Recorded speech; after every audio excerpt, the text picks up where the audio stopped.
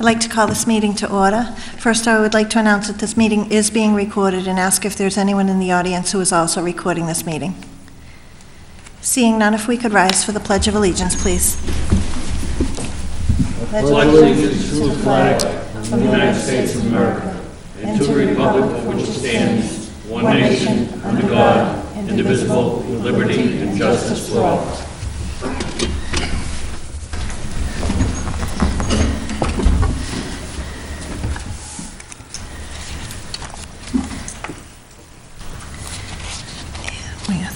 Early. We have no public comments. We have a 7:05 hearing scheduled, which we're about 4 minutes early for. So I will entertain a motion to move up item 6.3. So moved. Second. Any discussion? All those in favor? Any opposed? So voted. Under gift acceptance,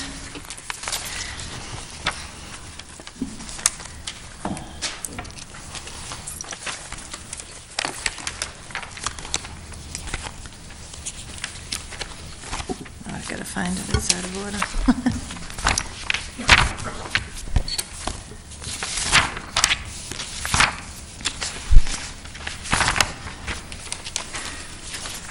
To the fire department gift account from Masterman's, we have $200. Is there a motion? Motion to accept with gratitude. Second. Any discussion? All those in favor? Aye. Any opposed? So voted. Then we also have, I'll entertain a motion to move up item 6A2, drain layer license, Rycor Concrete and Civil Incorporated. Is there a second? Second. Any discussion? All those in favor? Aye. Any opposed? So voted. In your packet, we have an application for a drain layers license for Rycor Concrete and Civil. They have met with the sewer department. The company has worked in the town of Auburn. They are recommending the issuance of the drain layers license per the Board of Selectmen's policy. There's no requirement that they be here for this. Is there a motion? Make a motion that we accept the application for the drain layers license for Riker Concrete and Civil Engineering Incorporated. Is there a second? Second. Any discussion? All those in favor? Aye. Any opposed? So voted. Do we have the time? Is it 7:05 yet? That clock is off. We're 7:03. Under Board of Selectmen items, I'll entertain a motion to move up 6A4, the proclamation. So moved. Second. Any discussion? All those in favor? Aye. Any opposed? So voted. We have a proclamation in your packet tonight that will be presented to Mr. Robert Brolt for the John E. and Ethel E. Riley Outstanding Citizen Award on Wednesday evening at the Ecumenical Service. Is there a motion to authorize the proclamation? Motion to authorize the proclamation Is there go ahead. for Robert Bro. Bro. Yep. Second. Any discussion? I'll just say that Mr. Bro's well deserving. I sit on the committee, and he's done so much for the community. So, all those in favor? Aye. Any opposed? So voted. We have it here tonight with us to be sure that we get signatures from all members. So we have one selectman item.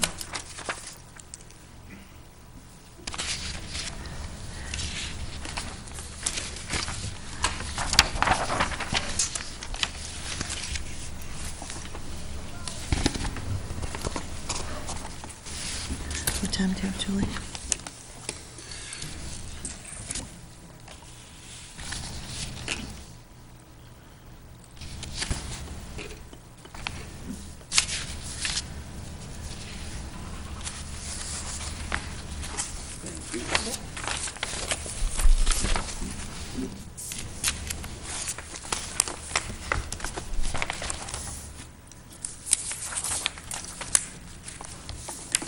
Thank you, Mr. Holstrom.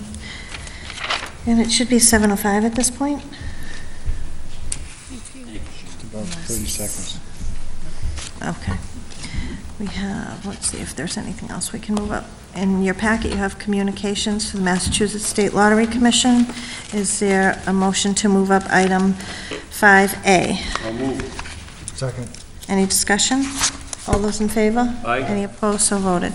So this is, dear Sir or Madam, in accordance with the Mass General laws, you are hereby notified that an existing Keno agent is requesting to move within the town from Drury Square Quick Stop to Drury Square Quick Stop at 317 Southbridge Street. If the city objects to the outside move, it must claim its right to a hearing before the MSLC within 21 days of receipt of this letter. Please address your written objections to William Egan. Is there any objection of the board in the transfer of this license? So the board will take no action on that. So being 7:05, we have a hearing for a telephone pole location, and enclosed is your petition from Verizon New England and National Grid. Is there a motion to open the hearing? So moved. Second. Any discussion? All those in favor? Aye. Any opposed? So voted. The hearing is open. Do we have representatives here tonight for the telephone pole relocation?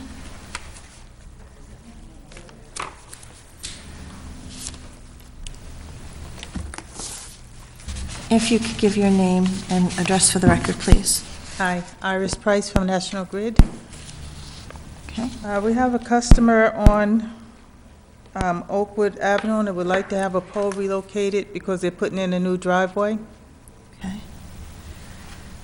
In order to do that, we're asking to put in 2 poles because the spans was too long. Okay. So are both poles on the same property, or is it on someone else's property? We'll be in between 2 different properties. Okay.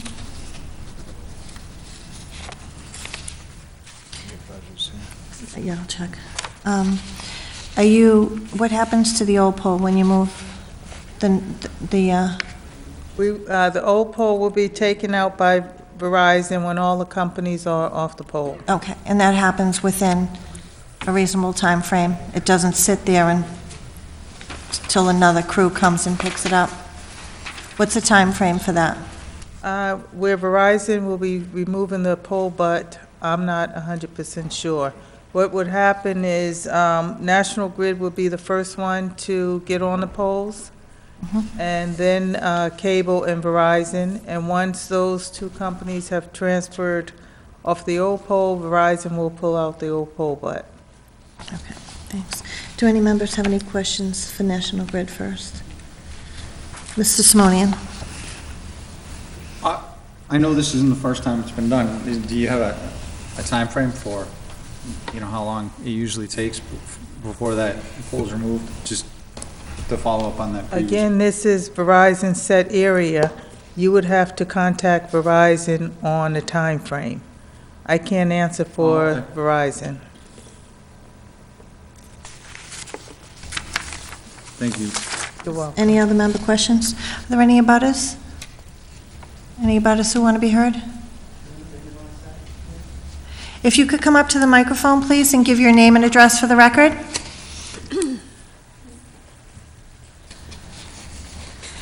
Hi, my name is Mike Doobie, 40 Oakwood Ave. I'll be involved in this change of poles.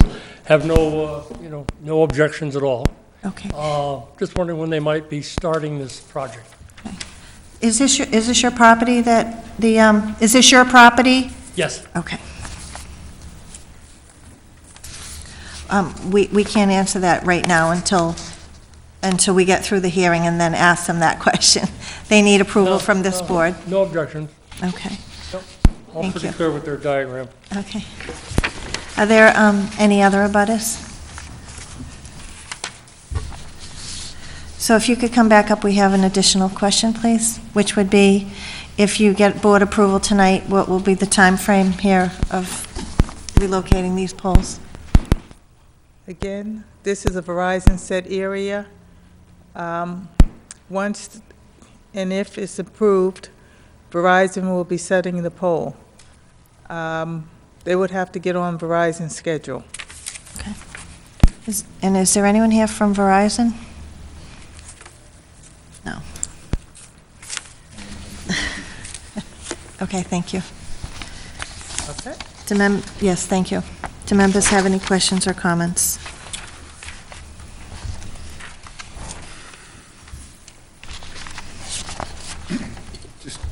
Mr. Simonian? Can we find out from Verizon what they anticipate, at least, since it seems to be the one question that everyone has that can't get answered? I'm sure those folks would like to know how long they're gonna be. Well, if the board votes to approve this tonight, I'd like to see a condition on the approval that this existing pole be removed within, whatever we determine is reasonable, so that the pole isn't left there and forgotten. Because there've, I believe, been a couple others that have just been left, and we don't want that to happen. So is there a motion on the application? Oh, I'm sorry, is there a motion? Are we under discussion before we close the hearing, Mr. Simonian? Yeah, I agree. I agree with the condition. But if we say that 60 days, they have 60 days to remove the pole, I guess my question would be, how do we enforce that? If they don't come and get it, we can't, it's not like we can put any sanctions on Verizon or anything like that. I agree that there should be some kind of way to at least guarantee, if we can. I'm just not sure how we could possibly do that. Well, I would hope that with a company like Verizon, if the board puts a condition on, it's just in good faith that they now know that the board wants the pole removed, that they would remove it. Through the chair, if I may, there was an incident last week where it was reported to us that a pole had been abandoned and left there by Verizon. We contacted Verizon, and they removed the pole within 1 day. Oh, so right. I think what we could do, Mr. Simonian, is the town could keep our eye on it once the construction starts and once it's completed. If the pole hasn't been removed, we can place another call to Verizon, and they were responsive when we called last week. That's fair enough. They were, I believe it's my understanding, they were going to be here tonight, so I'm not sure what happened, but we can certainly get in touch with them and let them know what the board's vote is when you do take that. Okay. Is there anything else? Is there a motion to close the hearing? Motion to close the hearing. Second. Any discussion? All those in favor? Aye. Any opposed? So voted. The hearing is now closed. Is there a motion on the petition? Motion to approve the pole relocation and removal with the condition, I guess I would say within 60 days after after the poles have been Would you be set. agreeable to 30, just we're going into the winter here? 30's fine, if, I Okay. mean, if you think, Okay. I'll I go would with like- 30. 30 works. I'll Yeah, second we're that. going into the winter here, so. Alright. Any discussion? All those in favor? Aye. Any opposed? So voted. All set, thank you. The next item we have is National Grid, the Smart Grid Program. In your packet, you have some information that was sent to us before National Grid. Through the chair, if I might. Yep. I had a meeting with National Grid a few months ago, and Mr. William Jones is here to represent them and speak tonight. Ms. Alita Fazone is also here from National Grid, and both of them had met with town officials a couple months ago to explain this program. We thought it would be appropriate to have them come in tonight and just give you a brief presentation on what the program is, how many Auburn residents and customers it impacts, and what the intent of the program is, and answer any questions you may have on it. If you could come up to the microphone, please, just give your name for the record. Good evening. Good evening. Good evening. Bill Jones with National Grid.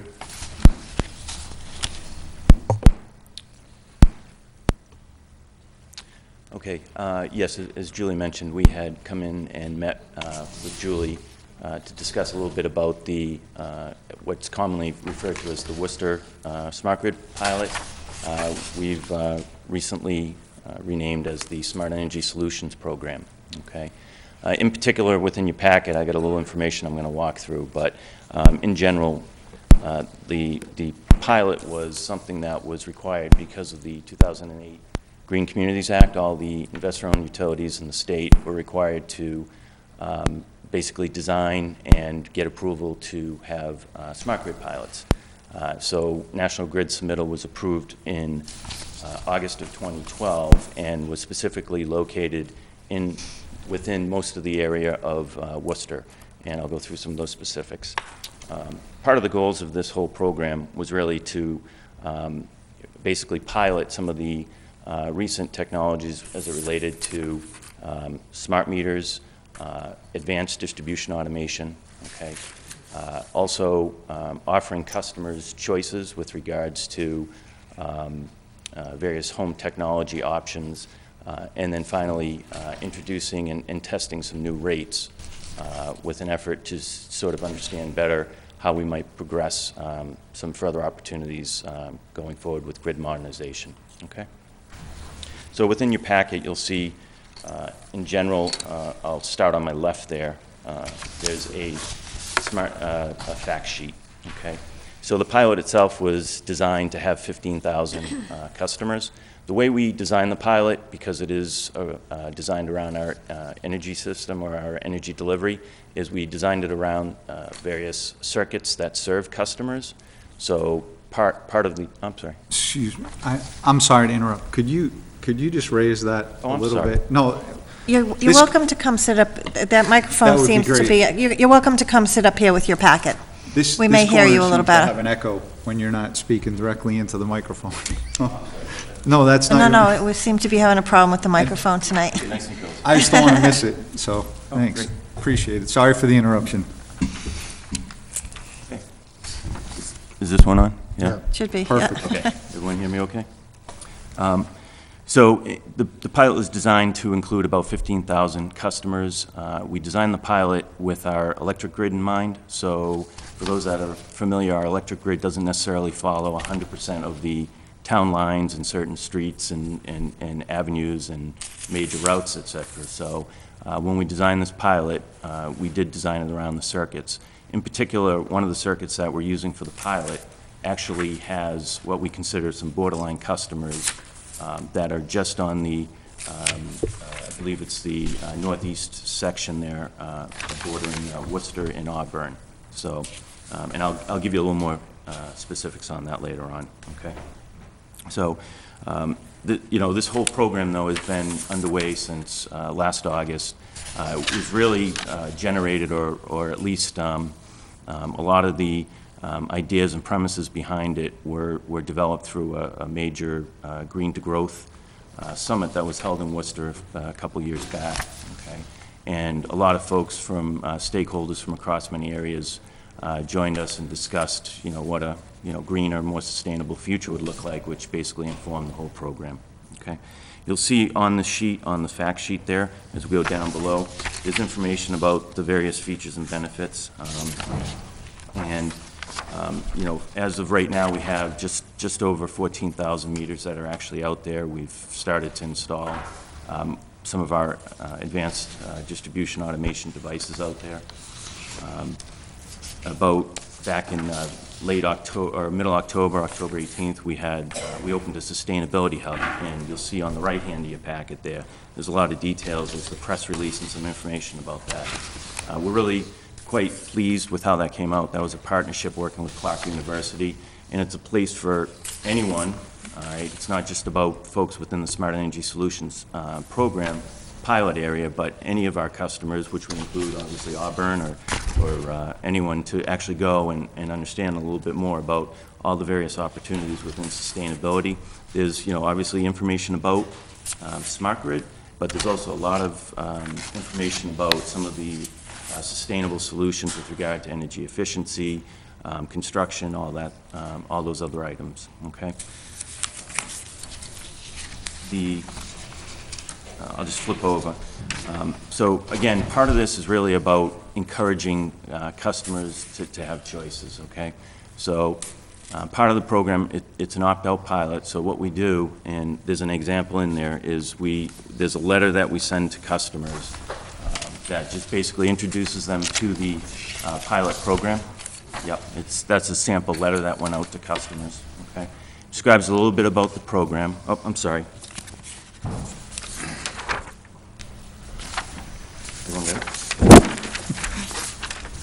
And you'll see here that this letter here goes to customers that are within the pilot area, that basically introduces them to the pilot and provides them some information, and also provides them information on how they can contact us to get more information, and/or if they choose to opt out, they can opt out, okay? Which means that if they don't want the smart meter, they don't have to have one installed. In fact, there is no charge, okay? So I do want to make that clear, because there's been a lot of confusion about, you know, if they don't take these new meters, is there a charge? There is no charge. This is a pilot, and that was part of the agreement when we developed this pilot.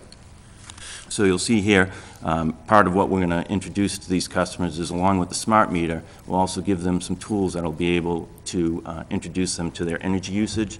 So today, you're very familiar with your energy bill, and it's basically the 1 month summary for the past month. Well, the new meters will provide customers in the pilot area with the ability to see their 15-minute usage patterns, so they can start to understand, you know, how they're using their energy throughout the day, throughout a week, et cetera, and in a more real-time basis.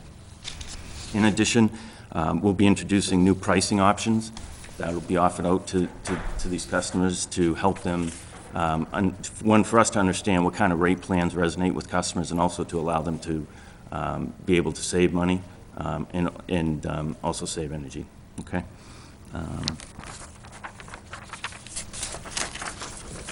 The last two I'll just quickly walk through, just because I know my time is limited, is this particular document here.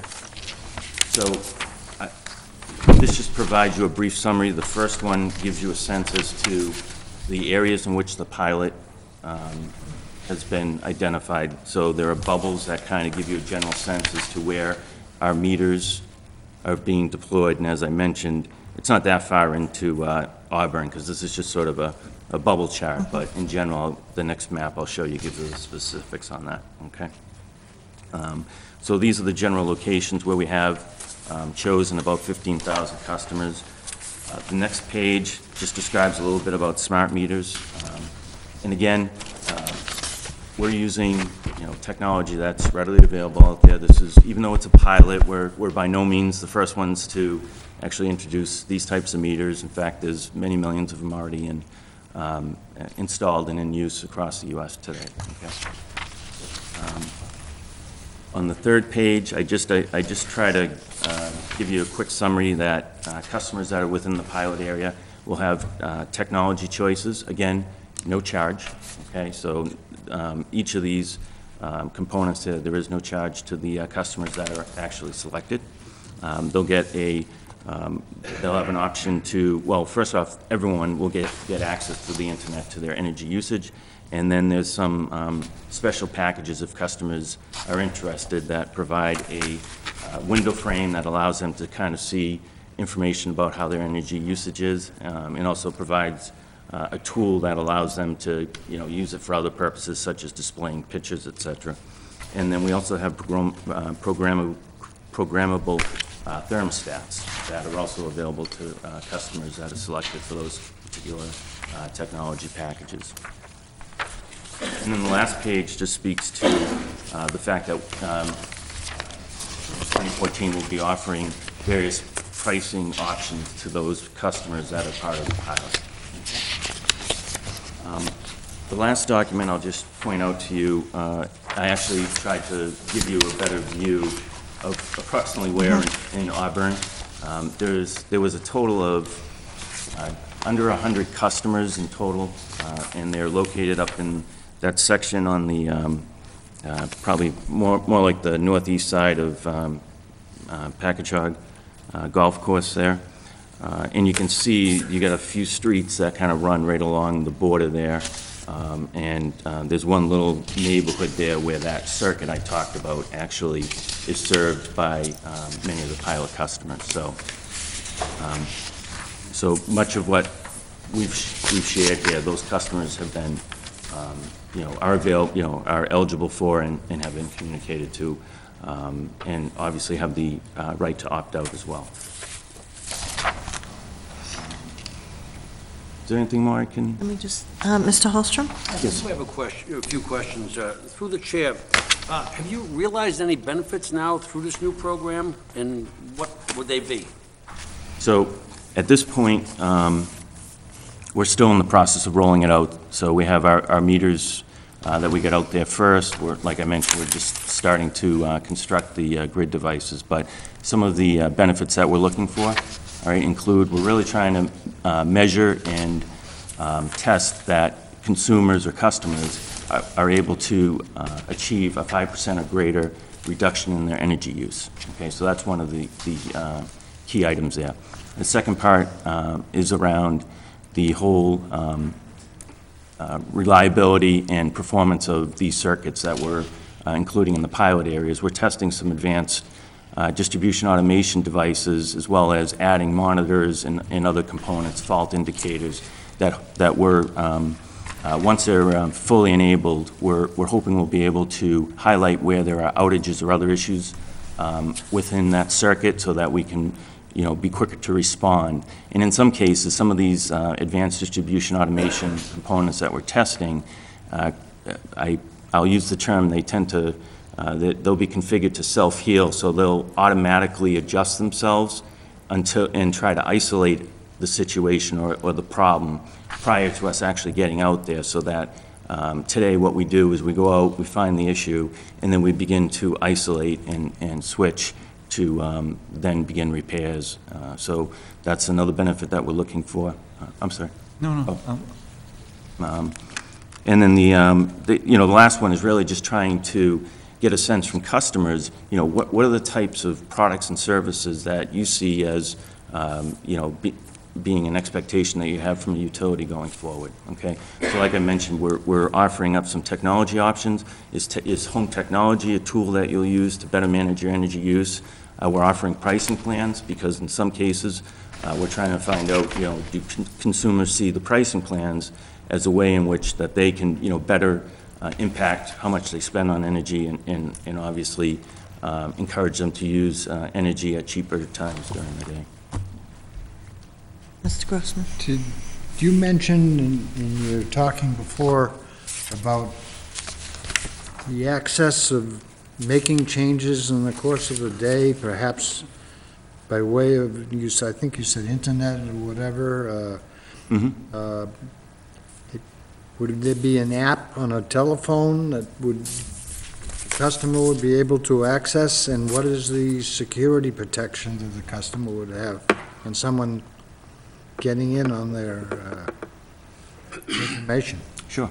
Excellent question. So there are three elements that I think is important to address, as you just described. So the first is all around, we'll call it the whole privacy issue, right? So in essence, privacy is one of the key areas that we're focused on. So when we offer up these tools and capabilities, we're looking at all the security standards, the ability to monitor and manage, the fact that only the correct people are getting access to their data alone. It's also something that, as a company, we take very seriously. We can't share this data by any stretch, and we take our privacy, customers' privacy, very seriously. I mean, we've been doing it for, quite a few many years here. But the game has changed a bit, as you highlighted, because now we're moving into a realm of, technology, smartphones, internet, et cetera. So, privacy, obviously safety. So we do pay attention to all the concerns. Everyone has various points of view when it comes to safety, et cetera, but we do our best to do our due diligence with regards to that. We're only using commercially available technologies. We ensure that they meet all the relevant standards as they exist, and items like that. Did you have something, Mrs. Spillian? Yeah, so kind of along the same lines, I was reading here, and it says you're going to leverage wireless communications. So if I'm using a smartphone, to control the environment remotely, is that what you're talking about? So that's one way. So in some cases, you have smartphones that will be able to adjust your thermostats remotely. I mean, those technologies are actually available today, even without this program. But yeah, those types of capabilities will be made available. But as far as the data transfer, is it actually data that the smart meter collects and sends back to National Grid? Yeah. So just to be clear, the smart meter itself has no customer data on it. It's basically just keeping track of the periodic usage. So we call it 15-minute interval data. And ultimately what it's doing is it's just sending us tied to that meter ID, we'll call it, right? The actual usage stuff, and behind the scenes, it comes into our, offices through that mechanism securely, and then we ultimately marry it up to you as a customer and then render it on your customer records. Is that a private network that National Grid has? So yes, what we're doing through this pilot is building a private network in order to further ensure that, yes. Okay, so any existing Wi-Fi that a person has in their home is not tied into this? No, you can, there are ability to tie in your internal Wi-Fi for some of the home technology items here, yes. Right, but not as far as what the meter accesses or anything else. It's totally separate, right? You have a virtual private network of some sort that is the data from the smart meter has, and then if someone's going to monitor the usage or whatever through, that's going to be done on their end on the Wi-Fi. Correct. So it's two separate things. All right. Thanks. Yeah, we're not doing the shared No, network piece where we're sharing the same thing, correct? Yeah. Thank you.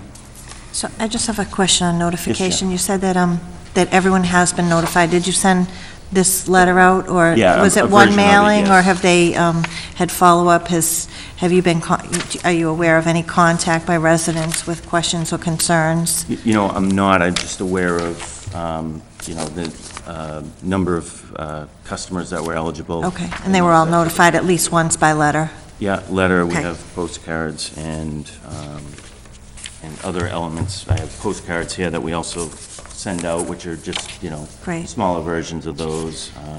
And we do have normal communications that we send out to folks through newsletters and other things. So if anyone were to be watching this tonight and they had questions, they can go on nationalgrid.com /smart energy, or use that 855 number?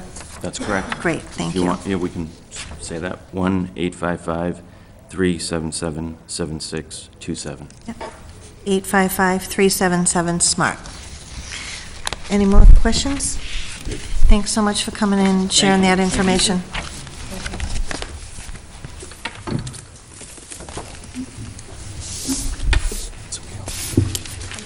Check the agendas, because we kind of jumped all over. So we had the telephone pole, National Grid, we did communications. We're under Board of Selectmen items. We have a common victualer's license for Jack's Variety at 317 Southbridge Street. Enclosed are the application documents and comments from the DCG concerning the application.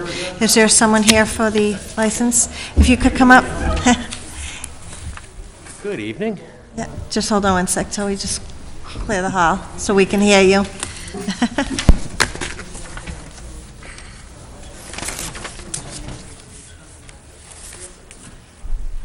Great, thanks. If you could give your name and address for the record and just tell us a little bit about why you're here tonight. Jack Armstrong, 7 Heritage Lane, West Boylston, Mass. I'm just here to see a comment. Could you also move the microphone closer? Thank you. Thanks. How's that? That's better, thank you. Just moving my store from the BP station up to 317, so it's 2 doors up. Okay. And everyone's familiar with the location? Yes. Okay. That's the former House of Wheels location. Right, right. And so you met with the DCG, and are you familiar with the conditions that they have recommended be on your license? Yes. That the applicant shall obtain all necessary permits from the Board of Health, and all final inspections, after all final inspections are completed, and that the applicant shall obtain all necessary building permits, including but not limited to a certificate of occupancy inspection? Yep. You're familiar. Do members have any questions or comments? Mr. Simonian. Just one, same one I asked. Said you're aware of the conditions. I just want to make sure that you're also aware that this board, as the licensing authority, is the only entity that can allow you to make any changes to your license. I just want to make sure you understand that. There's no one else that can tell you to alter the license in any way. It's come up, so as a standard question, I ask that of everyone. What change? There's Any change in your operation, like any here? change at all, as far as the way the license is granted tonight, if it's granted. cannot be changed unless you come back to this board to make any Okay, yeah, change. okay, no All problem. right, just want to make sure you're aware of that. Thank you. I understand. Are there any questions or comments? Is there Adam any, just wanted, are there time, like, I am going to be changing the store hours from, instead of opening at 7, going to open at 8. That's, I don't, Or instead, excuse me, instead of 6, I'm going to open at 7, and that's a... okay. Right, but on your application you have before us, we have Monday through Saturday, 7 a.m. to 8 p.m., and Sunday, 8 to 5. Oh, okay, I put it on there, okay. Yeah, I used to open at 6. okay. It's a little too early for me. Is there any public comment? Is there a motion on the application? Motion to approve the license, provided all applicable requirements of the state and town, any of its departments, boards, and commissions have been fulfilled. Said license is subject to all the conditions stated upon it. Failure to comply with any and all the conditions shall invalidate the license and render it null and void with the conditions of the DCG. Is there a second? Second. Any discussion? All those in favor? Aye. Any opposed? So voted. Thank you. Good luck in your new location. Well, thank you very much, ladies and gentlemen. Okay, so we did drain layers license, we've done acceptance, we've done the proclamation. Under Board of Selectmen items, we have member items. The first item is Camp Gleason by Mr. Simonian. I just a couple of questions, and this is, of the two, this is the only one that I'm actually going to address, and I'm going to hold the next one, item number 2 for the next meeting. So, at town meeting, we had a discussion here under the board to grant the opportunity, or the ability to lease Camp Gleason, and then it was postponed indefinitely at town meeting. And so my first question was, I didn't know why that happened, so I just wanted to find out what the reason was and how that affects us going forward based on what, the discussion we had. Did you want to ask both questions, or just? I'll just ask start that with one. Okay. Through the chair to the town Okay. manager. Certainly. As we had come to the Board of Selectmen to ask for your approval to put an item on the warrant that would allow us to lease the property for up to a period of 20 years with the town maintaining full control of it. The afternoon before town meeting, I had a meeting with a gentleman who happened to be on a committee that was put together back in the 60s. And he had, in the interim, I had also heard from the clerk that there was an additional vote that was taken at town meeting that would potentially, it would potentially put the control of Camp Gleason under the Conservation Commission, and I want to explain why. We went through, this is pretty much part of the file here, but these are all the deeds that we went through in our research on Camp Gleason. And it's an interesting history, but between 1917 and all the way up to 1960, there were some 31 parcels of land that were deeded over from private residents to American Steel and Wire Corporation, which later became U.S. Steel. So a number of different names, but originally American Steel. And at that time, American Steel leased it, later U.S. Steel leased it from 60 to 65 to the South Works Athletic Association for use for recreation. In 1967, May 4, 1967, town meeting voted to accept the deed from U.S. Steel Corp., and it was approved. And there was a motion that was made on the floor at that town meeting in 67 to give the control of the parcel to the Conservation Commission, part of it to the Conservation Commission, I believe the north of Route 20 or south of Route 20, and the opposite, the north or south of Route 20, to the Parks Commission. That vote was defeated at town meeting. That was the last information we had. Then we saw there was we have a May 16th, 1967 agreement of sale, and then we had a a May 3rd, 1968. So a year later, we actually have the transfer of land and all the deeds to the town of Auburn. And in those deeds, there is no mention in there of anything related to Conservation Commission. The day before town meeting, the clerk's office had spoken to the same gentleman that I spoke to and said that actually there had been what appears to be a special town meeting in July 24th of 1967, so following the original vote. And at that meeting, there were 3 votes that were taken on the Camp Gleason property. And again, it was proposed to give a portion of it to the Parks Commission, and that was rejected. So the vote was ultimately taken after the third time. There was a vote taken to give control, and that's the word they use, not care, custody, and control like we use now, but control to the Conservation Commission.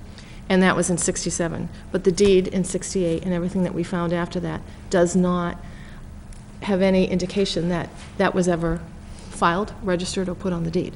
So the question, given that there was a question, we felt it was better to pull it off of the town meeting warrant, because if Conservation Commission does have control of the property, or has had control of the property for 50 years, number one, I'm not sure that they ever knew they did, because after a certain point, because I don't think it was ever registered. And number two, if they did have it, then we would likely need to have a vote of Conservation Commission, and we want to have a vote of Conservation Commission in support of the fact that we would like to lease the property. It wouldn't remove the property. Our vote initially to lease it, and if we were to go back to the town meeting, which we hope to do, would never, we're not asking to sell the land. We believe it's an asset that we should retain and preserve. But we think we need to do a little bit more legal research to see if Conservation Commission would have to co-sponsor the article, if the amended charter in May of 2009 preempts what was done in 1967, in which case the control of the parcel goes to the town manager, in which case the original motion that the original warrant article and the language that we put in would stand, or if it has to be amended to include Conservation Commission. So that's the long story. There's a little bit too much of a question to bring it forth. That's fine. I contacted town council that afternoon, and we both agree that it's best to just go through and do all the research, make sure it's been thoroughly researched. But it's a very interesting history, and it's a good lesson in what's gone on in the town in a number of years to see this. Some residents had actually come to me early on and said, that was given to the town with restrictions for certain use, and we cannot find any restrictions in any of these deeds, including the Conservation Commission restriction. So we're going to continue to look at it, but what we are proposing, just so everyone knows, we did not pull it off because we intend to sell it.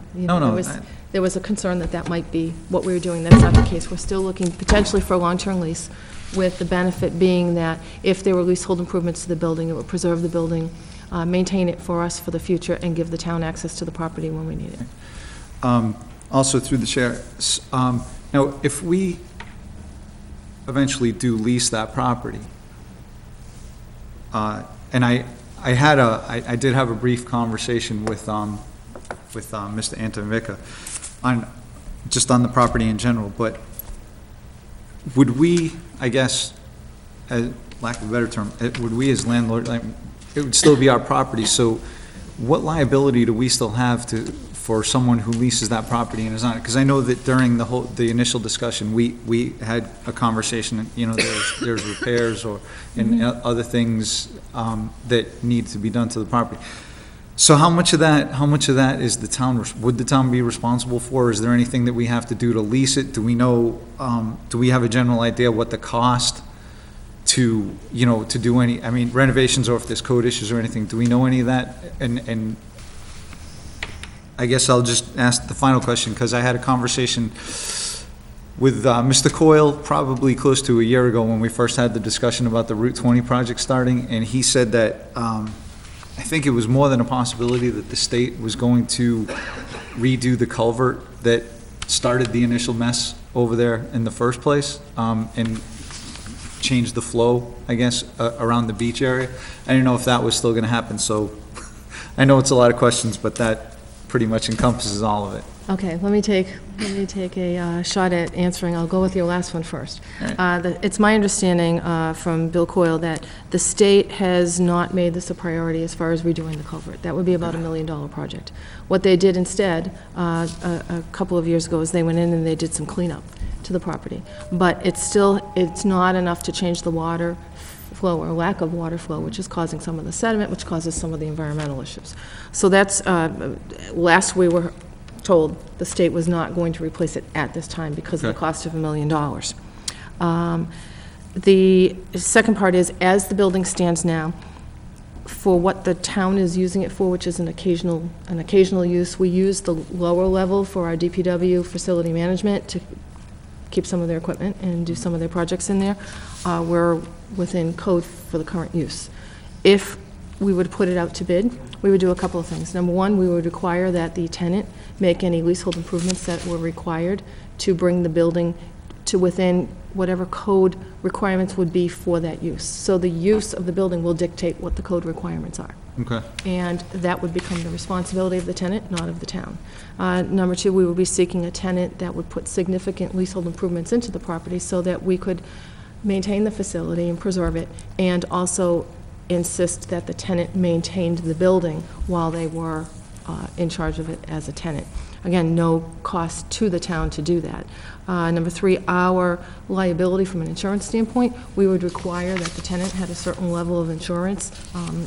We're not, we've put out a couple of calls to a couple of conversations to our insurance agent just to see what that liability requirement would be for the tenant, but obviously we would have to be indemnified for any liability, and there would have to be a certain level of coverage on the property, say it's $2 million or $3 million, whatever our insurance agent recommends, that would be a requirement of the RFP. So again, that would not fall on the town to have that liability. So we would make sure we had all that in place. We didn't go any further on the details of the RFP because we felt if the town meeting, for any reason, decided that they didn't want us to do this, and we weren't going to expend any funds on a legal end of doing the extensive research and the extensive preparation of an RFP. If they do vote it, then we'll take the next couple of months, work with town council, and make sure we get all the criteria in the RFP that protects the town. All right, this is the last question. I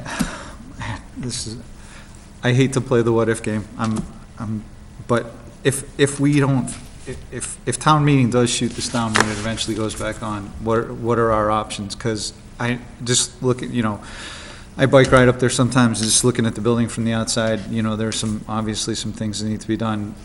Do we have we given some thought as to like us renovating it if we need to, if we get to that point, if town meeting doesn't approve of a lease As agreement? it stands right now, there are no leasehold improvements that are required to be done to the building right now for its current use. Our concern is more with having an underutilized facility that's fairly secluded, that could be subject to vandalism, crime in the area. It's a deterrent.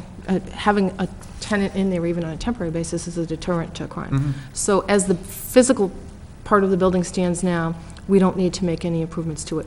If something were to go in a couple of years, if the roof starts to leak, if we have some HVAC issues or anything like that with the building, it's the town's responsibility to repair it, and we would have to do that. We would have to put it on a capital improvement project list and go to town meeting for funding to maintain that building. So we were thinking long-term, rather than in the future, knowing in the next few years there's going to be some repairs that are probably going to be needed to that building. Could we try to find a tenant now who's willing to make those type of repairs and maintain the building on our behalf instead of us having to make that kind of capital investment?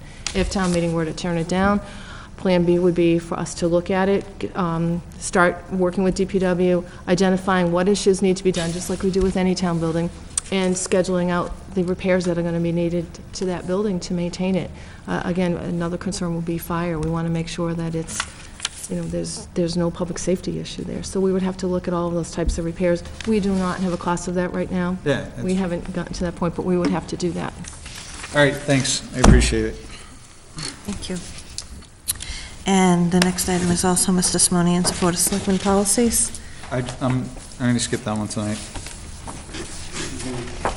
Mr. Hallstrom. I brought my book of policies with me tonight.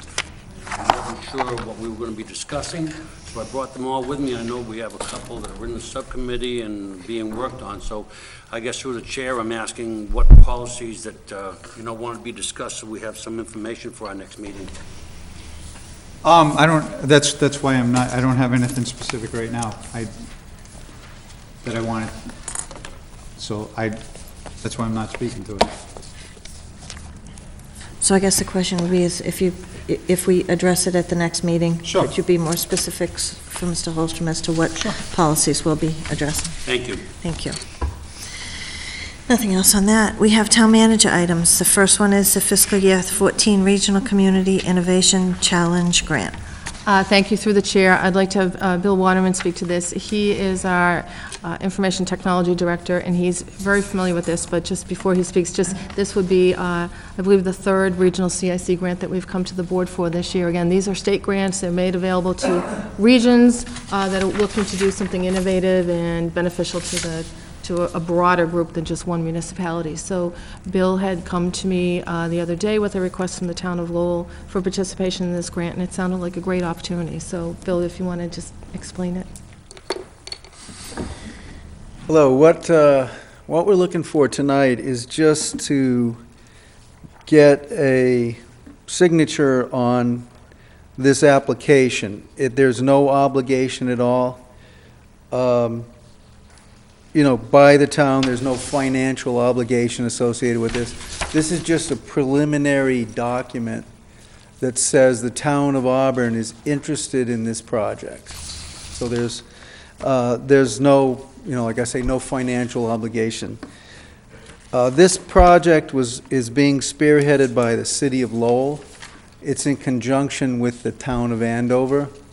And the plan is to replace the state, what's called listserv. There is essentially an email address out there that's been there since October of 2003. And what that does is IT people throughout the state, if they have a question that they want to ask fellow IT people, they'll send an email to this address, and then everybody that's on this list will get the email.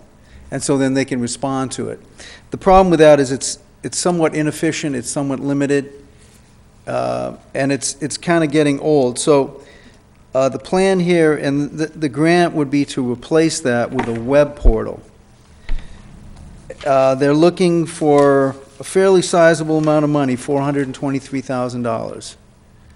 But what that's going to do is it's going to create this web portal that will benefit all cities and towns, all cities and towns' IT people initially, and then ultimately it may be expanded, if it's successful, which I think it will be, to include assessors, clerks.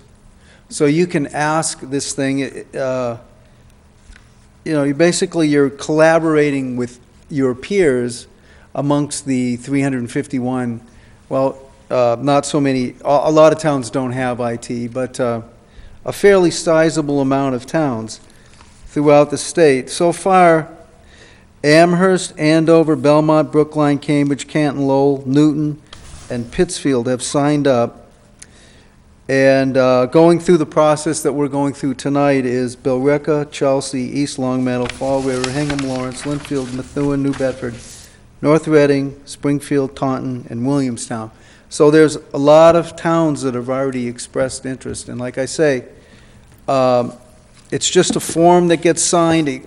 It'll go back to the IT, actually the CIO of the city of Lowell, and it'll be included in this grant application, which is a 16-page document that details exactly what this grant involves. It gets right down to the allocation of the money and what the benefits are going to be.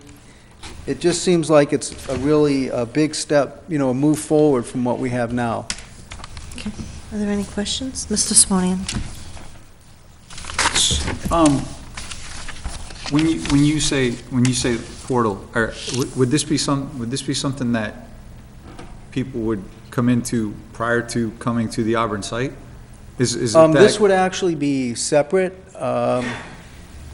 You will have a separate login, but it will only be for people who register and that are IT.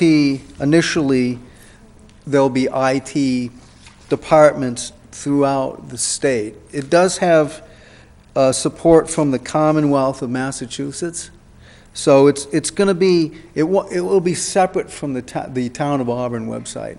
Okay, so there's no change to our infrastructure, nor any change to the end user coming in to, Not at all. if they want to look at anything? No. Okay. This will actually be Perfect. running on servers up at the city of Lowell. They're gonna build the whole thing. So it would benefit us, It'll benefit us because we'll have access to it. and what would we use from this set of servers? Is Well, it I'll more give you an storage, or what do we? example. We just did a new phone system in the town of Auburn. Okay. And there was a lot of research involved with that. One thing I could have done there is the listserv is somewhat limited, but with this thing, there's going to be essentially knowledge bases and things like that. And you Okay. can say, okay, let's say the city of Newton just did a system just like we have. You know, I can find that information out. There's going to be archives. I can query it. There's just an example of so many things like that, the information you can get out of there. I got it. That's fine, thanks. Yep. Anything else? Is there a motion? I make a motion that we approve the application and go forward with this. Second. Do you have the phone? And that's the Regional Community Innovation Challenge Grant? Is that what that is? Yes, sir. Yep. Okay. CIC. And that's the filing and participation and acceptance of funds? Yes. And there's a second? Any discussion? All those in favor? Aye. Any opposed, so voted? Who needs to And when sign? you're done, you can just sign right there as the chair of the board. They just need one signature. Thank Okay, you, and the Bill. entity on that is Town of Auburn. Okay, Thank you. okay, thank you.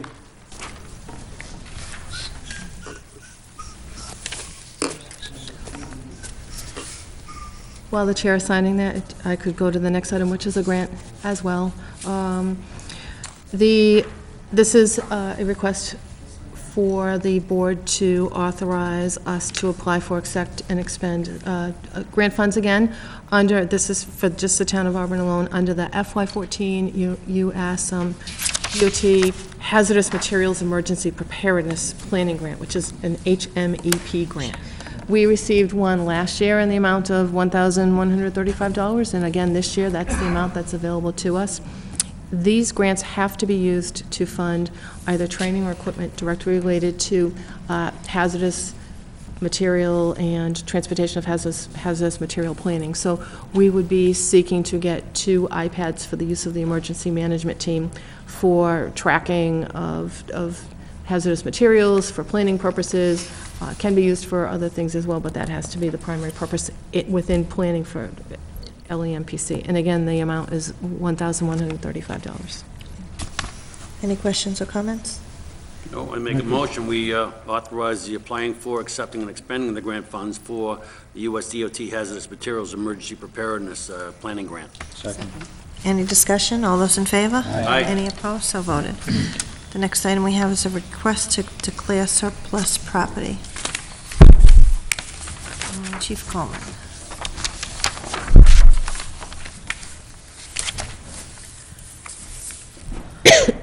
Excuse me. Good evening. All right. Did you want me to read the letter, or were you going? Sure. Okay. Good evening. I'm here this evening asking the board to declare some hose that's used by the Fire Rescue Department as surplus property. Much of this hose that I'm looking to dispose of has been considered spare hose in the department for many years. It's been in our Connex trailer. So in an effort to try to clean that out, we're looking for the disposal. Some of the National Fire Protection Association, the NFPA requirements, hose has no useful life after 20 years. Much of this hose is coming up on that 20-year. All of this hose that is being disposed of has been replaced within the last several years through the CIP. So again, much of this hose is already broken or not usable. Are there any questions or comments? Thank you, Chief. Is there a motion? Motion to approve the request to declare the property as surplus. Second. All those in favor? Aye. Any opposed? So voted. And the next one is also the Assistance to Firefighters Grant. Yes, thank you, Thank you, Madam Chair. Chief. I'm here this evening looking for the board to support our submitting of the Assistance to Firefighter Grant, or the AFG grant. I'm asking for your support to apply for the grant, hopefully if the funds are received, and then to expend. We are seeking to replace our 38 self-contained breathing apparatus, our SCBA. Those are the air tanks that we wear on our back. It is the most vital piece of safety equipment that firefighters wear. The majority of the current air packs that we have were purchased in 1997. So those are, they're actually just over the 15 years. They were on the CIP for last year. I applied for this AFG grant last year as well, and actually pulled it off of the CIP, hoping that we were going to get that grant. It's actually on the CIP for 2016, but again, we're hoping to receive the grant this year, and if we do, we'd be able to pull it off the CIP. The SCBA, the bottles themselves have a useful life of 15 years. Last year, I ended up having to purchase some used bottles from the city of Worcester that had about 5 or 6 years of useful life on them, just to kind of get us through. In 2007, we received a grant from the Fireman's Fund that purchased 7 SCBA units. So those, out of the 38 we have 7 that are what's considered a newer generation with NFPA compliant over 2005. So the total grant amount that we are going to be requesting for is for $344,296.50. And if we were to receive those funds, it would replace the 38 SCBAs with spare bottles, the face pieces, and it would also replace the compressor that we have at fire headquarters to fill those bottles. The current compressor that we have is pushing 30 years old, so this would give us a brand new compressor that would be able to fill these new bottles. So one of the problems that we currently have, again, with the SCBA is we're 2 generations behind in terms of NFPA compliancy. So the majority of the packs that we have, they don't have many of the safety features that the new SCBAs have in terms of their heads-up display, the rapid intervention, buddy breathing connections, many of those things. So we're very, very hopeful that we're going to receive this grant. I'll certainly answer any questions, but I'm hoping to have the board's support to apply. Are there any questions or comments? Is there a motion? Thank you, Chief. Motion to authorize the filing of the grant application and acceptance if granted. Second. Any discussion? All those in favor? Aye. Any opposed? So voted. Thanks. Thank you very much. Have a great Thanksgiving. You too. Thank you. Thank you, you too. Next item we have is a manager item, tree lighting and craft fair. Thank you, through the chair. And if I may just make a comment, I just want to thank the chief and all of the department heads. They've really done a tremendous job the last couple of years of seeking out and applying for grants. And we put a slide up at town meeting recently just to show you, but we've applied for probably at this point over 50 grants. And we're just going to keep applying for them and hope we keep doing it, being successful. On the town side alone, we're approaching about $400,000 worth of grants that we've received. And you know, it's all of our goal to continue to identify those grants and apply for them wherever we can. Where we can't do it on our own, we're joining with regional groups to try to do participate in regional initiatives, and we've applied for, well, at this point, it would probably be 6 regional grants. So I just want to thank everyone because they've really done a great job at doing this. We track them all. We have a spreadsheet. We show how many are outstanding, what the dollar amounts are, where they stand, and who's responsible. And it's been a good system. Thank you. Just want to let everyone know that I said it at the last meeting, but I wanted to remind everyone again, we do have our second annual tree lighting on Friday, December 6th at 6 p.m. at right beside the fire station. And again, I want to thank Stearns Electric. They did come out through the donation that the board accepted at the last meeting. They came out and they strung all the lights on the tree, and it's going to be beautiful. And we have the Auburn Community Chorus, the Auburn High School Band, and cookies from Bay Path, and of course Santa. And rumor has it he is bringing his elf again this year. So it should be a great family event.